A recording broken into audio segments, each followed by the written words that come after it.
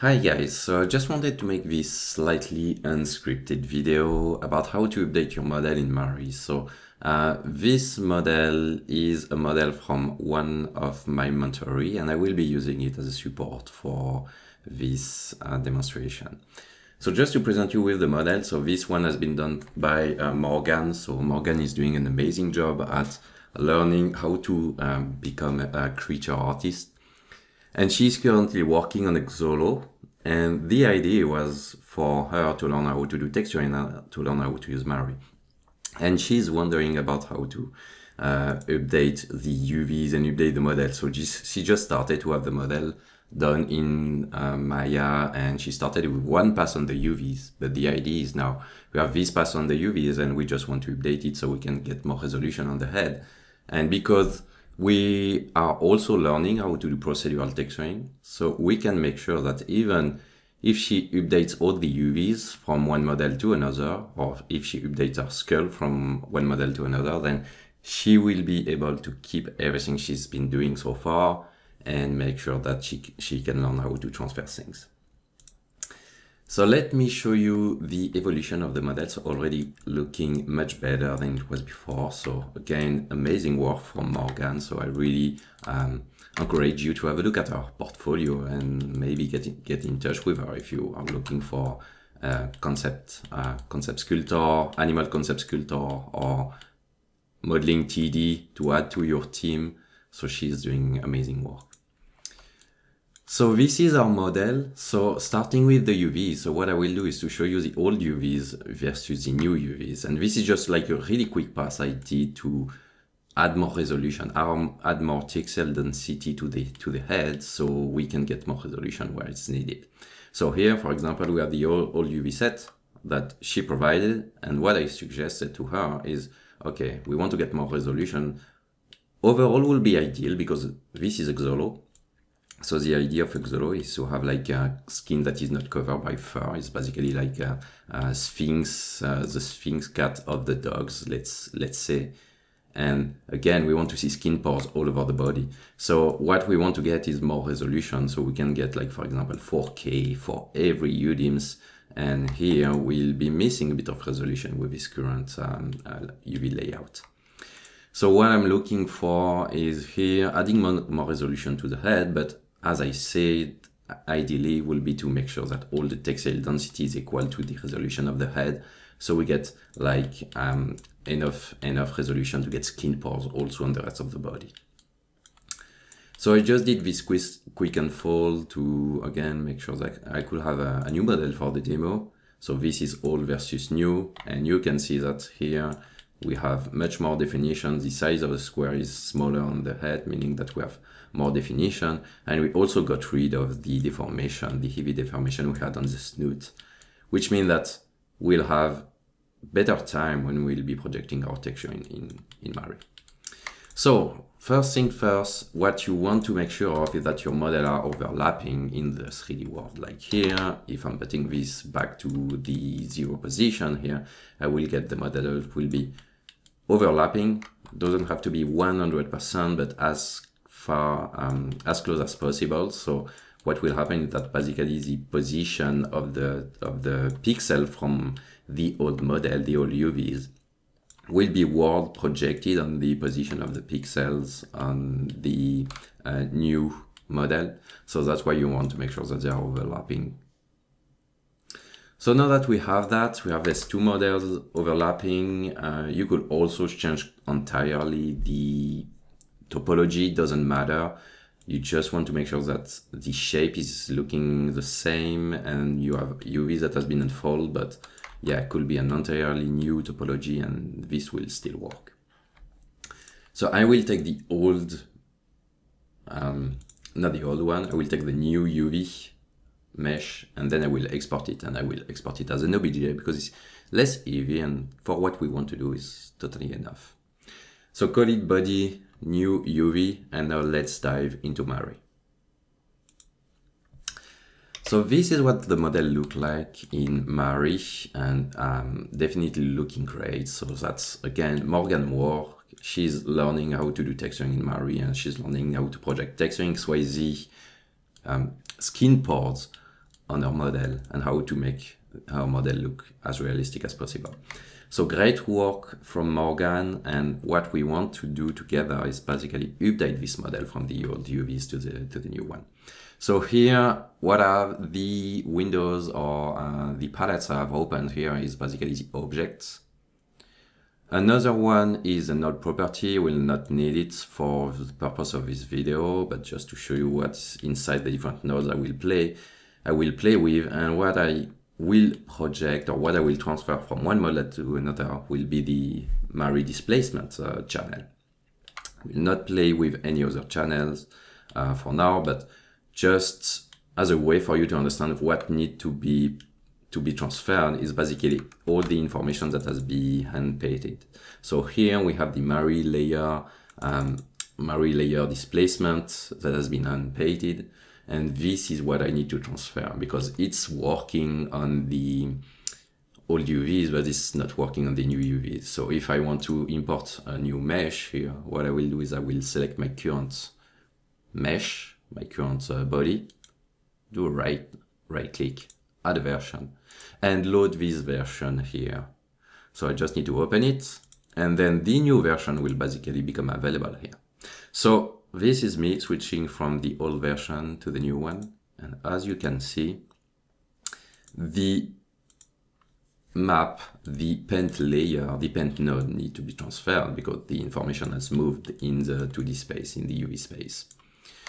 So let's do that together. We'll go back to this layer and do the transfer together. So the only thing to do, really simple step, is go into layer and do a transfer. So here, a couple of things we want to look at. So I will not be able to do it right away because I'm currently missing a channel. So the way I'm working in Mari with the node graphs is that I don't need any channel to do my work. But the problem is Mari is expecting a channel to be present in my node graph, so it can learn or it can localize the different nodes into this channel, and it can understand that you want to transfer it to the new body UV. So nothing to select here. My channels are empty. So what I will do is I will create a channel. And you can think about this channel as if everything that you want to transfer can be put into this channel. So that's why I can simply name it transfer channel. Actually, create a channel, sorry. 4K, 16-bit, scalar uncheck because we are working on displacement here, but I will rename it my transfer channel and put everything I want to transfer into this channel. Place it here and connect the inputs that need to be transferred into this transfer channel. I'm gonna do it like this. Double click on this channel now. Okay, seems to be filled now with the information I want. Okay. Yeah, looking good. Actually, I think I need to check the scalar data.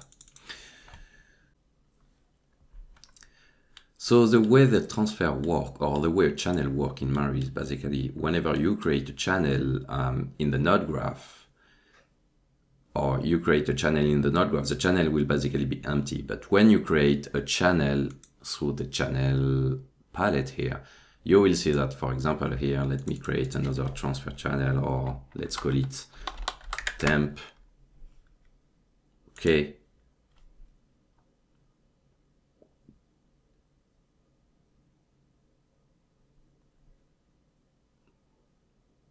Trying how to localize it here in my node graph space. G temp. Okay.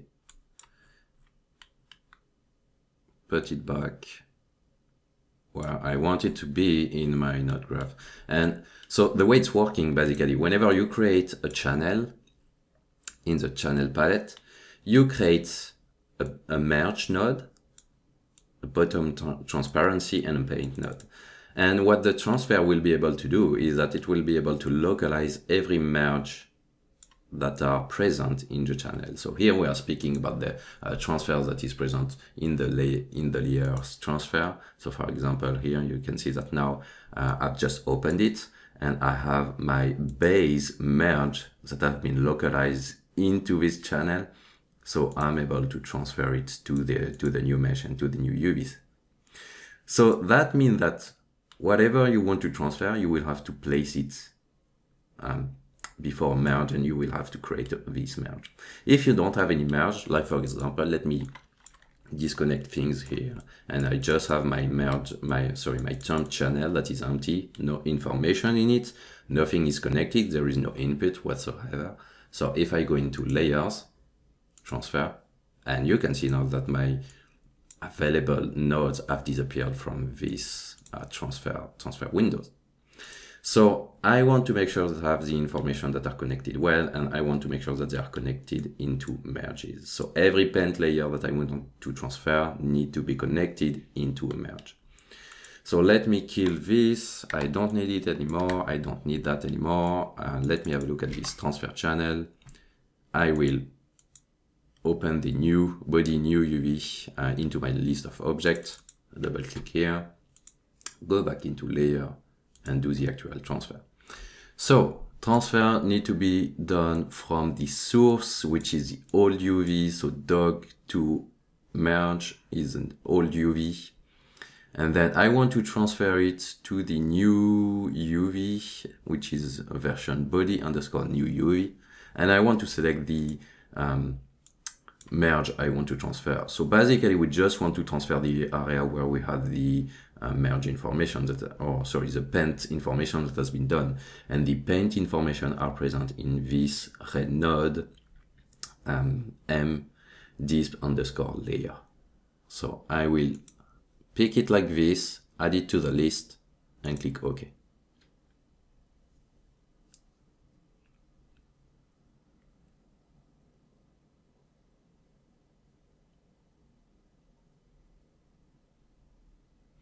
So you can see that Mari is actually calculating the transfer, doing it by baking from the old UVs to the new UV, or projecting from the old UVs to the new UVs, and then transferring the data into the new mdisp layer named mdisp underscore layer 1.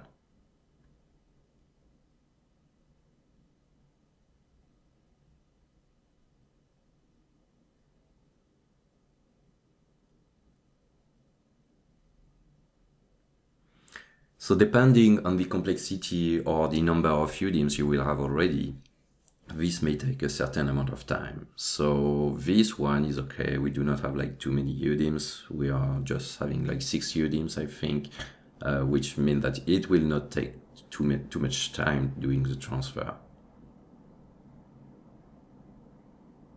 Once the transfer will be done, what we'll have to do, because we just transfer the first part of this node graph, is that we'll have to clean up ourselves and we'll have to redo the connection. But as you can see now, I have my information, my former information from my paint nodes that have been baked onto the new UVs. So if I'm looking at what is happening here, correct informations are happening on this on the 3D space in the viewport of my mesh.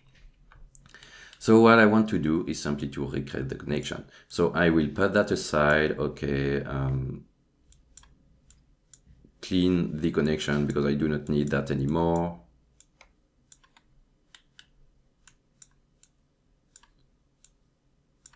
Simply copy and paste the former nodes that are procedural and not this one.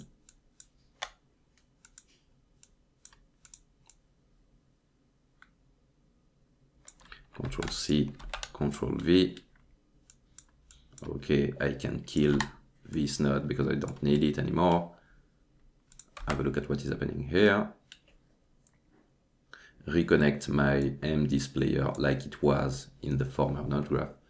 and now I'm having the same exact information as the one I had before. So this is me with the new UV set in my viewport, and if I'm having a look at what were happening with the old UV set on top of the old model, you can see that the information are similar. So this is how you can transfer data from one model to another, and again, nothing too complicated. You just make sure that the information are on a paint layer. This paint layer is connected to a merge layer. Then this merge layer needs to be connected to a channel. And once this connection is happening, go into layer, transfer, and select the information you want to project from one model to another.